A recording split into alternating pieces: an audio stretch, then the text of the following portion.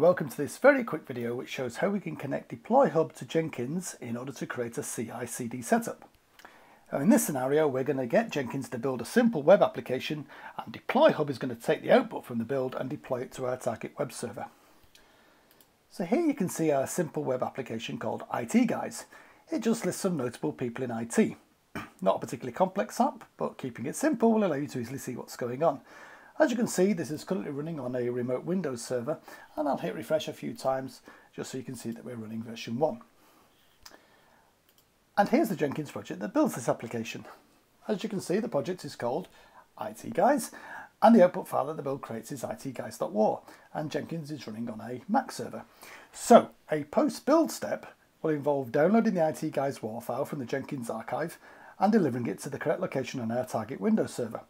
We want to do this over open protocols, so we don't want to install anything on our target Windows machine. So here we are in DeployHub, and this is a vanilla instance. We've got an out-of-the-box configuration here as though we've just downloaded DeployHub and fired it up for the first time. What we're going to do now is to configure DeployHub to take the output from the Jenkins and deploy it automatically to our target Windows server. Now the latest version of DeployHub has a wizard that will set up all the objects that we need to configure this integration. So I'm going to use this new wizard to configure DeployHub, and to make it interesting, I'm going to try and set this up in under 2 minutes.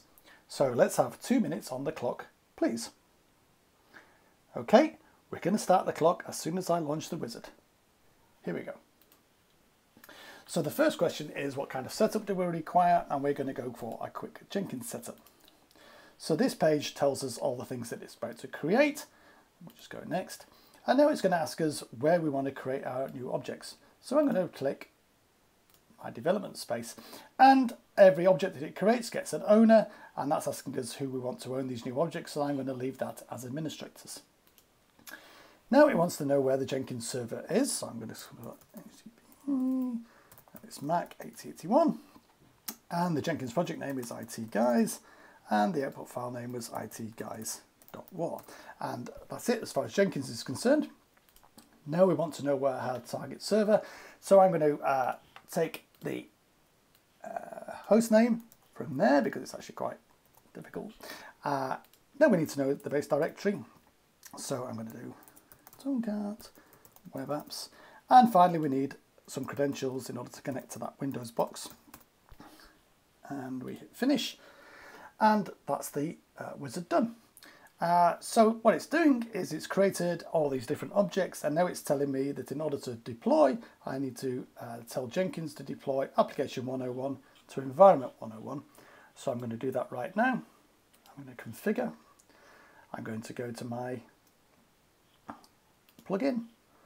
I'm going to say environment 101 application 101, and of course I could rename these. But this is the values that the wizard has just created for us. And now save that, and I'm going to pause. 16 seconds left, so we've made it in under 2 minutes. Let's try doing a build.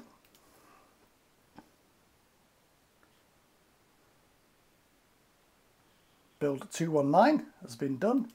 Let's have a look at build 219, look at the console output, and you can see that it's saying deploying application 101 to environment 101, and deployment 130 was started.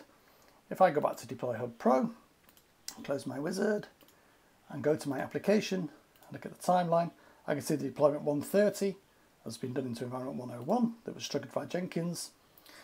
It was build 219 that's been deployed.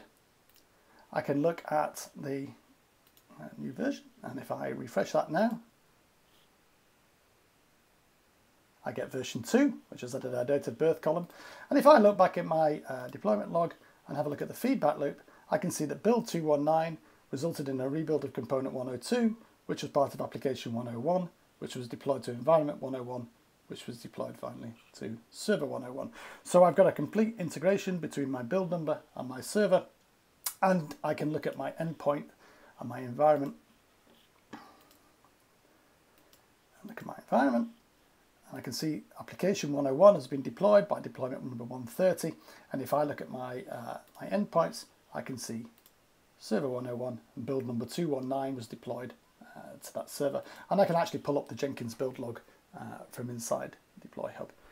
So there we have it. That's a very, very quick and easy way of connecting Jenkins into DeployHub to turn it into a CI/CD process in under 2 minutes. Of course, we can then make this more sophisticated by adding additional files and configuration files and stuff like that. But you can see how simple and quick it is to connect this up and get this operational. That's the end of the video, and thank you very much for watching. Bye-bye.